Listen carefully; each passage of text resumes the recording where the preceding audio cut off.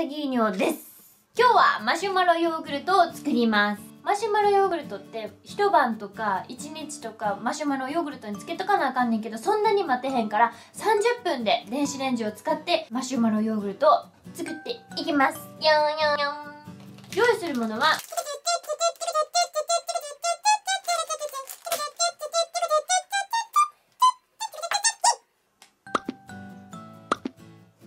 まずは味見が大事ですからね。マシュマロ10個をお皿にのせて電子レンジで20秒いくぞ。500ワットで20秒。じゃーん、ちょっと膨らんでるからこれを手早く粗く混ぜる。ヨーグルトを 150g ぐらい入れる。混ぜま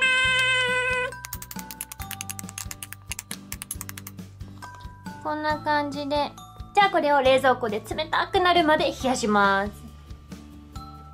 はい、じゃあ待ってる間にいつものワンフレーズタイムです。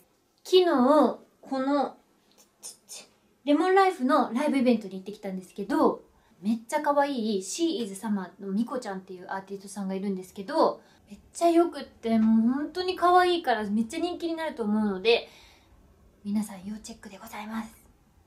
で、そのシーイズ様の曲を歌わせてもらいます。だって君のせい、全部君のせい、夏がこんな綺麗に見えるのはきっと君のせい、全部君のせい、目に映るすべてのこと聞かせてよっていう曲です。できました。いただきます。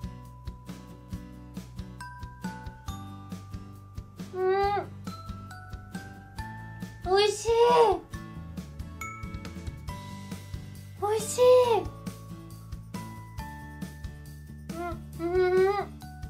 マシュマロが口の中で溶ける。やばい、めっちゃ美味しい。でも冷静にマシュマロこの中に10個入ってるからさ、やば太りそう。パフパフしたマシュマロがっていう感じでなくなる感じがします。マシュマロ嫌いな人絶対いけると思います。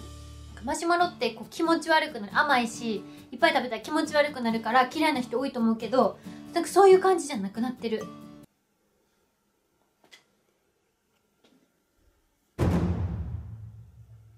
ペロリアこんな美味しい。すぐなくなった。マシュマロ10個も入ってんのに。これはつけた方がいいな。美味しいもんめっちゃ。また明日も見てね。ご視聴どうもありがとうございました。パソコンでご覧の方は動画の左下のチャンネル登録ボタンをクリック。スマホでご覧の方は動画の右下のチャンネル登録ボタンをクリック。チャンネル登録どうぞよろしくお願いします。